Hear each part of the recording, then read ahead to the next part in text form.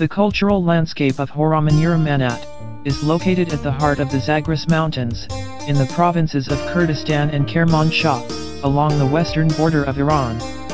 It is comprised of two component parts, the Central Eastern Valley in Kurdistan Province, and the Western Valley in Kermanshah Province. The remote and mountainous landscape of Hawraman-Uramanat bears testimony to the traditional culture of the Hawrami people, who are an agro-pastoral Kurdish tribe that has inhabited the region since about 3000 BCE.